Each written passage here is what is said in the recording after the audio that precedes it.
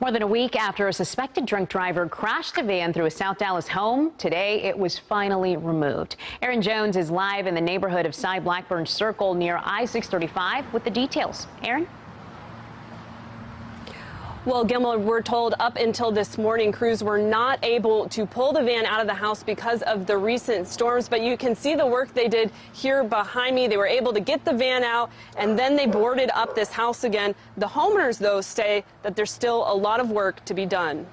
I don't know. This is a huge van. At first, she didn't think it would happen. But Monday morning, Valerie Smith watched as crews removed a van from the back of her house. I know it's big, but not this big.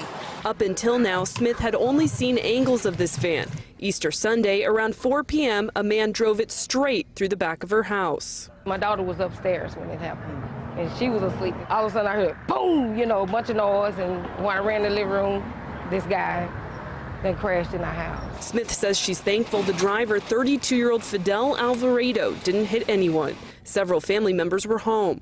Alvarado was later arrested for driving under the influence. Smith says he does have insurance, which will hopefully cover the cost of repairs to her property. The walls have been compromised.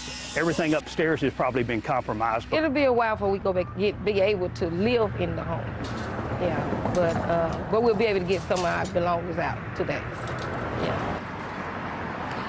And for right now, the Smiths insurance is covering their hotel stay. We're told that the next step in this process is for structural engineers to come out and determine what repairs need to be made next. Smith says she'll be able to move into her house in about 6 months to a year. Live in Dallas, Aaron Jones, CBS.